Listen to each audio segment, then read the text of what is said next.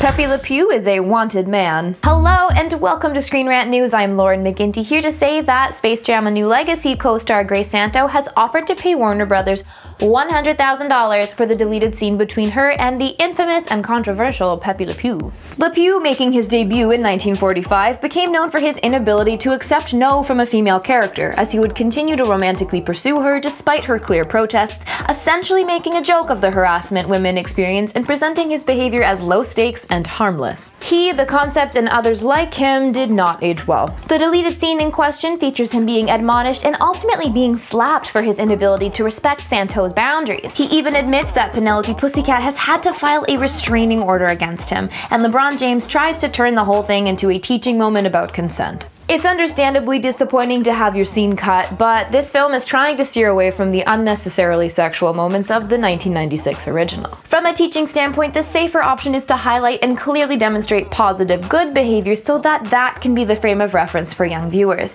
whereas the deleted scene in question is open to dangerous misinterpretations. Space Jam: A New Legacy is proving to be quite the conversation starter. For all of your updates on movies and TV, make sure you're checking out Screen Rant. I'm Lauren McGinty, thank you so much for watching. I will see you next time.